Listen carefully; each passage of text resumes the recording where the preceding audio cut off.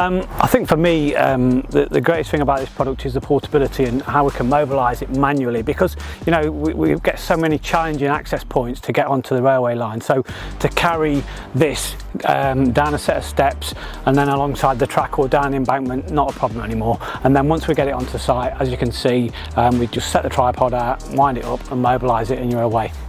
And then utilising the beam control, we've been able to maintain the light levels at your target numbers, and of course those two things combined has meant a massive reduction in our carbon footprint. And as you can see, the product is there, it's strung to another product and then to a battery as well. So again, we're running all these strings of major lights off battery systems. If you wound the clock back 5 years ago, no one would have thought that's even possible. Absolutely not. No.